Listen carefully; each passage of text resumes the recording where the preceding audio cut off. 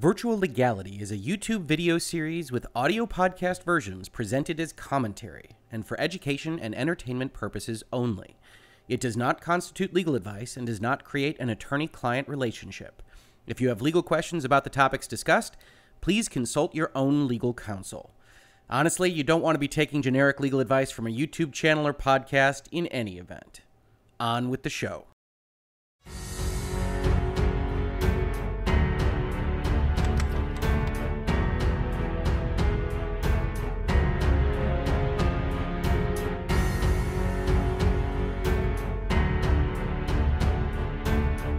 Hello and welcome to another Virtual Legality. I'm your host, Richard Hoeg, managing partner of the Hoeg Law business law firm of Northville, Michigan.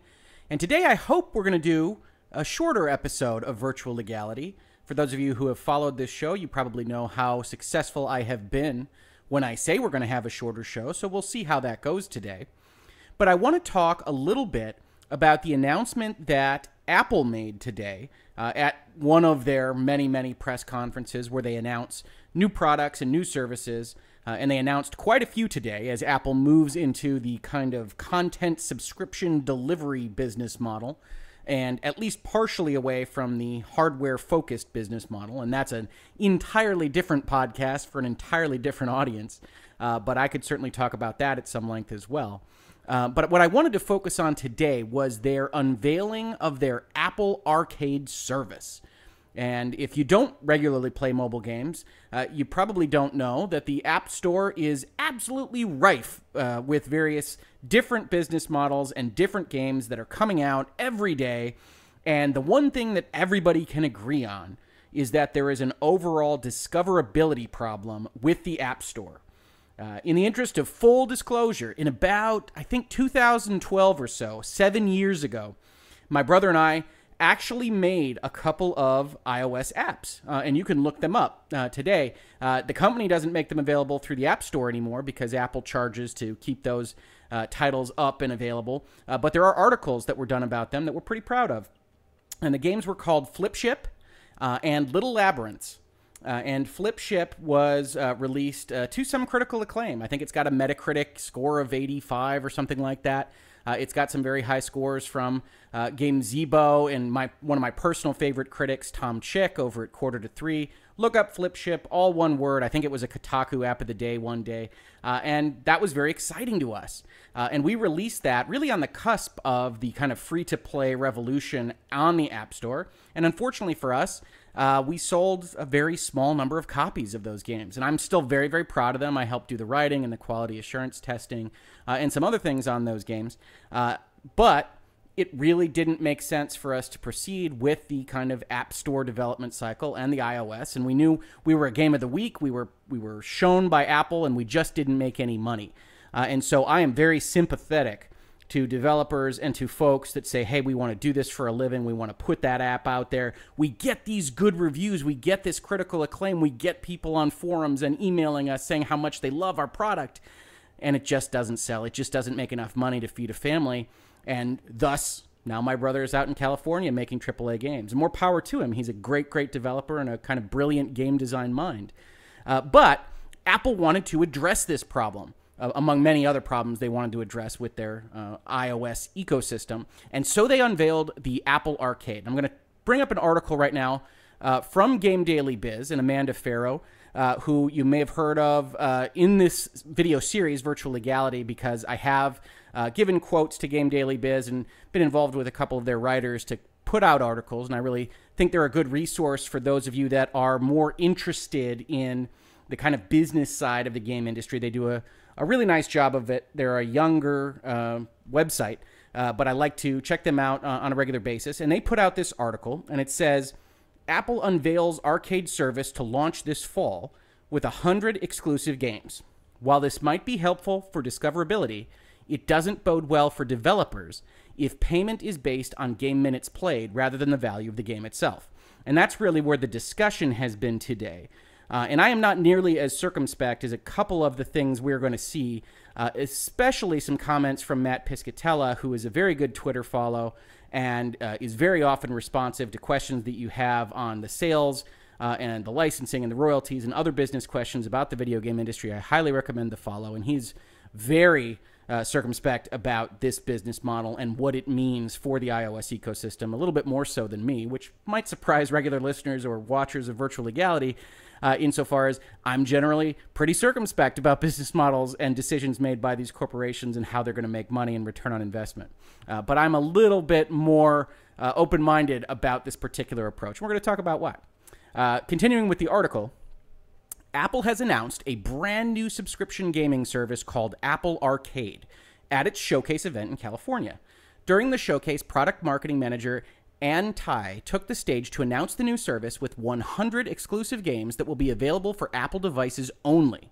Arcade games will be available to download as the service is not based in the cloud and the games aren't streamed. So this isn't a Google Stadia type initiative. That was important that they wanted to communicate. This isn't something where they're running it on cloud servers back home and you're only streaming it to your devices. This is a totally normal video game download service. It's just paid for on a subscription basis. So if you're thinking about this at home, this is really the equivalent of the Xbox Game Pass that says, for $10 a month, we're going to give you access to this 100 games.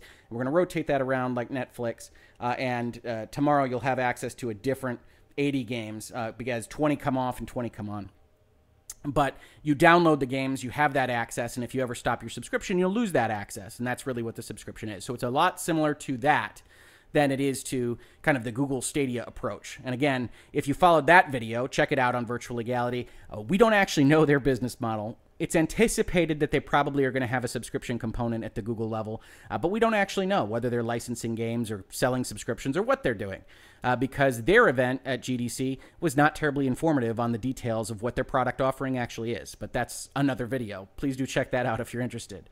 They said, confirming rumors, the service fee will be divided among the game developers based on how much time gamers spend playing each game, GamesBeat reported.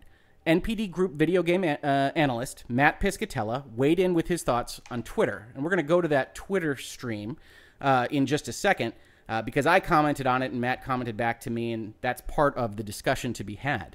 But he says, my take, subscription services are generally good for market growth. He's spoken in the past about his analysis of how Xbox Game Pass is working and how it's not hurting the sales of video games as some had feared, but is in fact enhancing a lot of the sales of products on the Xbox and on the Xbox Live ecosystem.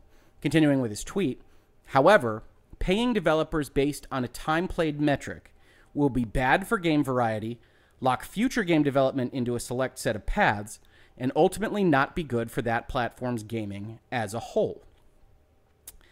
Taking a step back, and we're going to read this article from GameDailyBiz a little bit more, and then we're going to put the description, put the link in our description so that you can check it out yourself. Absolutely, give GameDailyBiz the clicks. They're a good site. They deserve them.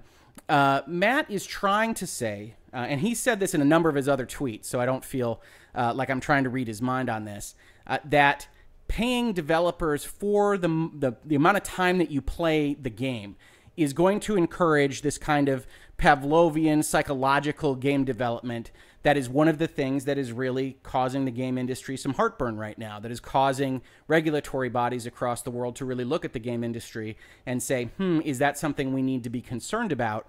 Because certain game companies are really starting to emulate gambling companies and figuring out exactly how to tickle the brain in the exact right way to keep you interacting with the game. In a non-subscription-based world, that generally means selling you loot boxes, making sure there's enough whistles and dings and explosions and blasts and colorful things that happen to encourage you to make whatever the equivalent of one more pull on that slot machine in that video game actually is. That's one of the reasons opening a loot box is such an explosive, colorful, sound-driven experience, is because they want you to get that endorphin rush from opening those things. In a subscription-based world, Matt is suggesting, okay, if we're going to get paid, if there's 100 games on this service, and I get paid more money if you spend 20% of your time with my game rather than 10% of your time with my game, I am going to go down development paths that encourage what we might consider from the outside, from somebody that's not engaged with the game, as essentially wasteful, wasting time. This was a common concern when MMOs first started propping up, that you had your World of Warcraft and your EverQuest money going in, and didn't it make sense for these developers to essentially waste your month so that you had to go across to the next month in order to experience all the content available so that they could collect another $15 or whatever that amount was at the time? And so rather than quick travel, rather than mounts, rather than whatever it would be in the MMO environment, you have to walk back and forth. And you don't get any way to turn in a quest without walking back to the town that gave it to you, and maybe you can only hold 3 quests instead of 15, or whatever it is.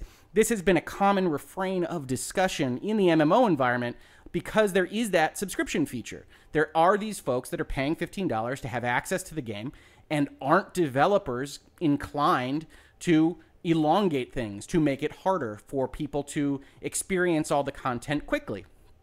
And I think in that framework, there's a legitimate concern there. I absolutely think there is. I understand what Matt's saying here, and I think there is a pressure that developers will have to encourage development, encourage the actual creative act of making their game, and move it down a pathway in a fashion that will elongate people's experiences with their games, regardless of whether that's enjoyable for the game design itself. Taken to its extreme, you could imagine a game that has a good gameplay element, but just has triply long loading screens, if that's what made sense, because that time is likely to count in whatever the way Apple is counting game time played with their subscription service. So I think there is a legitimacy of the concern there, but this is a more complex issue than what Matt is saying, and some of that comes out in the remainder of this GameDailyBiz article and the role that Apple intends to take here. It says, to the contrary of what we just discussed, IHS Markit's Piers Harding Rolls commented on why arcade might be a good solution for game developers and Apple alike, though it won't apply to the vast majority of developers. With Arcade, Apple has identified a gap in the market for a curated subscription product which supports unique and exclusive content, is not monetized through IAP, in-app purchases, or ads, and that is particularly suited to specific demographics, including younger players, family audiences, and other users that like to play premium games, he said over email. In addition, all content on Apple Arcade will be exclusive, which will make it more attractive to users considering which services to sign up for in the future. The two most troubling aspects of the games app market is getting content discovered and paying for user acquisition. As we talked about at the beginning of this video, discoverability is a continuing issue for Apple. And so one of the things that Apple Arcade is doing is it's having Apple curate this subscription. It is picking out what one would assume is something like the best of the best. That's certainly how they're likely to market it. It's really going to be the developers that sign on that are also premium and good and that Apple likes.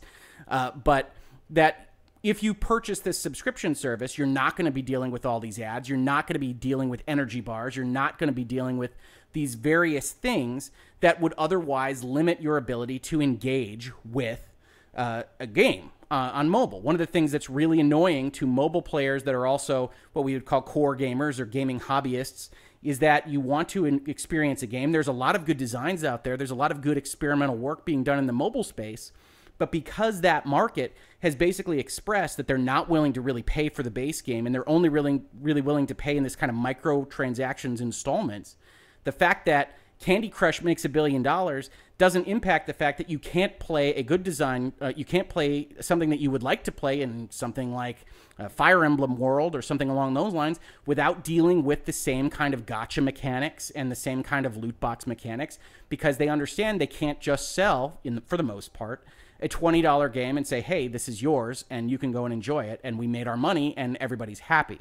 So Apple's trying to solve this problem by saying, we are going to work as a company to curate, to identify these games that people will really like, that they will really enjoy, that are worth whatever amount of money we charge for it, because they didn't reveal what that is. I would anticipate something less than $10, I would guess, or maybe the $10 mark per month, but we shall see.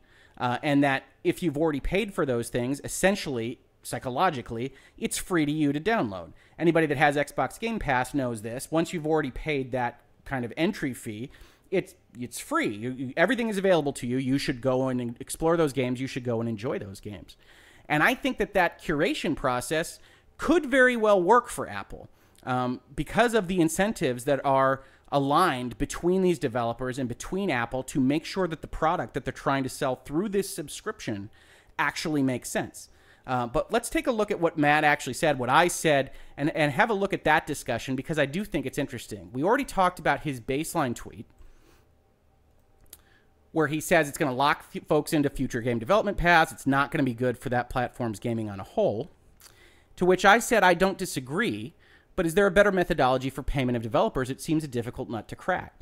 And the reason I asked that question is because on its face, and we can talk about the kind of second order functions of what it does to gaming, what it does to the Apple ecosystem, what it does to what you're actually experiencing in the development process. But on its face, you have to sit back and say, okay, Apple wants to pay the subscription amounts. It's going to take maybe 30% of the total subscription amounts, and it's going to split up the 70%. And how does it split it up between the developers? And on its face, if you've got 100 games and you can see how long people are playing the various games, isn't it an equitable solution to say, hey, we are going to split it up pro rata based on how much people are playing the various games? If nobody's playing game X, it doesn't make a lot of money from the subscription pool. And if people are spending 95% of their time on game Y, why shouldn't game Y get 95% of the money from the subscriptions? It clearly earned it based on what we're actually collecting and what people are playing. So I think on its face, what Apple is doing without kind of looking at these second order functions does make sense as an equitable solution, which doesn't mean that we should dismiss what Matt has to say, because I think he makes some good points, as we've already said. But I do think that Apple has a winning PR hand to essentially say, hey, look, we can see this data. We can see, because people aren't buying these things, this is the best way to show exactly how much value, how much utility people are getting out of these various game services. That being said, certainly if you're looking at games as they exist today, somebody could be a Metal Gear Solid fan and they could be a Call of Duty fan, and they could love Metal Gear Solid way, way more than Call of Duty, but they still like both. And because of what Call of Duty is, a multiplayer game in which you're going in every night and you're filling bars and you're collecting weapons or whatever it is that you're doing, you could play that game for 200 hours easily, if that's your bag, if that's what you're into. And Metal Gear Solid, as great as it is, one of the best games of all time, you can basically beat in 6 hours. And maybe you play that once or twice a year, but it's never going to hit the number of something like an Apex Legends or something like a Call of Duty. And so I think Matt's absolutely correct to say, when you've got that differentiation, you're talking about limiting the ability of developers to really make the most money, to really make what they have earned, if they're making short single-player games. If you're making something that is only a single-player experience that you really thoroughly enjoy, that says something about the human condition, that tells a narrative, that has these characters that you love, even if it's 40 hours long, if there's something out there like Star Wars Galaxy of Heroes, and it's sitting out there and you can just play it and play it and play it, and you can play it for 1,000 hours, then that 40-hour game that you loved so much is going to get a dime compared to the dollar that the Galaxy of Heroes type game gets. And I think that is worthy of concern. But it's not the whole story when we talk about what Apple has said they're going to do, which, again, we've talked about corporations a lot. What they say they are going to do, even if they want to, doesn't always match with what they actually do or what they can do after looking at what the actual political landscape is, what the actual development landscape is when they go in to try to curate these games, when they go in to try to figure out what the product or the service actually is. Matt goes on in response to me saying developers should be able to negotiate the terms of the agreements for the content they own. If this is a take it or leave it proposition, it's a bad one. Again, I don't like this model. This is Matt. I don't like this model. If it's really just Apple handing them the contract and saying agree to the pro rata or don't, then he thinks it's a bad deal. And I don't disagree.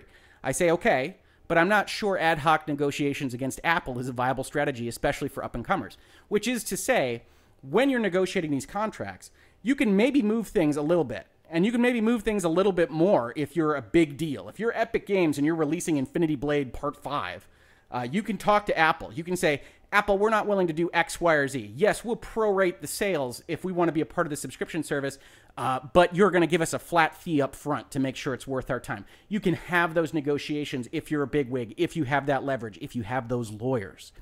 But when you're talking about the flip ships of the world, notwithstanding the fact that I'm a lawyer who made that game, when you're talking about those smaller companies that are up-and-comers and Apple comes to them and says, please be a part of our subscription service. We've plucked you out of the ether. We think you're a good product. We're going to put you on this service but you have to sign this contract. I don't think that Matt saying developers should be able to negotiate their own licenses helps out that scenario. So I think that while that makes a lot of sense, hey, great, if you can afford a lawyer, if you have some leverage, if you can say no to Apple, if you can negotiate your terms, that's great. It's not viable in all circumstances, and especially when you're starting out and essentially proving what you can do in the video game space. So I think what's more worthwhile is discussing whether or not this is a good deal or not a good deal on its face. And as we've said, I think he makes some good points, but I don't think this is the kind of thing that you can negotiate with Apple very easily. And this is coming from someone in myself who regularly negotiates with these big companies, knows exactly how negotiable a non-negotiable document is, how much you can get away with on a fairly regular basis, and a lot of it just depends on what kind of company you are and what kind of leverage you have. I go on in my tweet to say I share your concern about the incentives, but on its face, time played seems a relatively equitable way to share subscription fees, which we've talked about. And then he says, then it'll be very, very bad for gaming on the platform, and I'd recommend devs think very carefully about participating in a program like this. And I respond finally with, that's fair. I think that advice will be given, that devs need to be very cautious about this. And I suspect the service itself will devolve into a bunch of time-consuming junk for that reason. And we're going to talk about that in just a second. Because when I made this tweet, I didn't fully understand exactly how strong a hand Apple is claiming to be able to put on this product. But I've got issues with Apple across the board today. Again, as we said at the beginning of the video, I have so many concerns about their business model, especially News Plus and what they're trying to do with their services. Maybe that'll be another virtual legality we can talk about some other time. Let me know if that sounds like something that you'd be interested in. But I appreciate you sharing your thoughts to Matt, because he does take the time to put these thoughts out there on Twitter. He's a good follow. Check him out. But one of the things I say here, which is it will devolve into a bunch of time-consuming junk, I think that's the natural order of things. If everybody could just sign up for the subscription service, it's just, hey, anybody that wants to come on can get it. They get their percentage of the minutes that anybody plays of it. I think that's exactly what will happen. Exactly. That you'll have all of these. I keep bringing up Galaxy of Heroes just because I've played it a lot and it is time-consuming. I've enjoyed my time with it. That's a free-to-play game, so I don't know how great a match it is for what Apple is talking about with the subscription service. But it is the type of game that can really just eat away hours while you're watching a sporting event or hanging out, talking with someone, or otherwise just kind of fiddling around, wasting time while you're waiting for something. That all of those types of games would dominate the service. They'd collect all the money, and every other kind of experimental, experiential, narrative, plot-driven, character-driven, single-player game will be driven out of the market because they can't make money on this, because even if it's the greatest 5-hour game of all time, you can't match the numbers of something that is using these models. And Matt's absolutely right to call that out. But I think it underplays what Apple is claiming they're going to do here. And whether or not they'll have success with that is a different question. But if Apple can successfully curate the experience, one of the things that's very important when talking about contractual relationships are the incentives of the people involved. How does Apple make its money selling this subscription experience? It has people willing to pay, let's say $10 a month, just because that's an easy round number. We don't know what they are going to charge because they haven't said. But if they can attract people that are willing to pay $10 a month, if that value proposition is lost, Apple loses money. They have every incentive to make sure that people think they are getting good value out of that $10. And I will tell you right now, if the subscription service became what Matt fears, what I say is a service that devolves into a bunch of time-consuming junk, then one would expect, if that's not what the market wants, if that's not what the people want, if that's not what Apple's customer base wants, then Apple's going to find itself in a bad way. Apple needs to curate the subscription service in such a fashion that the various developers are providing games that you can't get anywhere else and that provide good value for those folks $10. And I do think that Apple has every incentive to look at what is actually being put into the subscription service and say, we don't want that time-consuming stuff. We don't want that junk. We don't want stuff that is just gaming the system to try to get more minutes. And if I were Apple, to be perfectly honest, I would think strongly about having essentially, at bare minimum, a developers advisory committee. Maybe all of the developers. If it's only 100, that's probably something that you could manage. But if it's more than that, essentially a group of developers that can say, hey, we're evaluating this game. That game is using tricks. It's doing tricky business to get more minutes. It's taking away from all of our pots of money, and we don't want them to be a part of the subscription service. We don't think they are playing fair. And to have the developers essentially police the subscription service, or at least participate in the policing of the subscription service themselves. That's where you essentially can magnify the alignment of interest. The developers want to make money. Apple wants to make money. Apple doesn't care that much about who makes money out of the pool as much as it matters that the aggregate pie is large enough. So there is a small disconnect there, which is what Matt is identifying insofar as if Apple doesn't care, then the developers are the ones that really have to be concerned about getting lost in the shuffle from these other behemoths that are trying to take 70, 80, 90% of the time. But if you can have a policing system, if you do have a strong hand at curation, I think you could have a product that works well. I don't know whether Apple will do that. The second part of this is that I don't really love Apple's current business models. I don't really love their direction. I don't really love their strategic leadership. And I think that the showcase today really shows some missteps, some business decisions that I wouldn't have made. So when I talk about this in the video, it's essentially hypothetical where I say, I think Apple could do this. They could manage it in such a way that it makes sense. I don't think that time played as a metric, if you're talking about a curated environment, is one that automatically leads to destitution and despair. But it depends very much on the leadership. It depends very much on the folks that are selling the subscription. And that means it very much depends on how Apple actually runs things. And there, I couldn't agree more that Matt has every reason to believe that there should be some concern there, because Apple has not, in the recent past, shown itself to be a good steward of the App Store or to be making awesome decisions with respect to its own business models. And that's well outside of video games. Like I said, there's News Plus. There's a bunch of stuff that they announced today where I think a reasonable mind could say, I'm not sure about that Apple stock. Let's see how they do. Which is all a long way of saying, I think that reasonable minds can differ as to the success or the intended success of the Apple Arcade, what it means for game development. I do think there are ways that you could police it where game developers can feel more comfortable and not get sucked into this kind of ever-increasing downward spiral of essentially gotcha games and things that just take up time. I think this is a question of business models that has been discussed before, as I said in this video, with respect to MMOs. And I think it's one where you see in those MMOs that, yes, there is a tension there. There is a tension where developers want to kind of elongate things, but there's also a breaking point where you don't just see a World of Warcraft where you have to cross continents 8 times to complete one mission, because there's a point where you can't push people past. And developers have to figure that out, where people are still having fun, where they still feel that they are getting more than their $15 of value out of whatever the game proposition is. And to that extent, I'm pretty agnostic. I think Matt looks at it and says, I don't want to have all these gotcha games. I don't want to have all these different types of games that maybe I don't enjoy that much. For me, I don't enjoy them that much either. But if it turns out that Apple can sell a $10 product and these people can feel like they're getting more than $10 of value out of that product, even if the games aren't ones that I necessarily wind up liking, I say, okay, more power to you. As long as you're getting more than your $10 of value out of whatever Apple's providing, who am I to say that you shouldn't be? And that's coming from someone who's seen the game industry really evolve in ways that maybe I'm not fully and 100% enjoying in terms of all shooters all the time, FPSs and third-person action adventures. And I preferred it when it was a game industry that seemed to have a little bit more breadth and depth, especially in kind of like the PlayStation 2 era or before.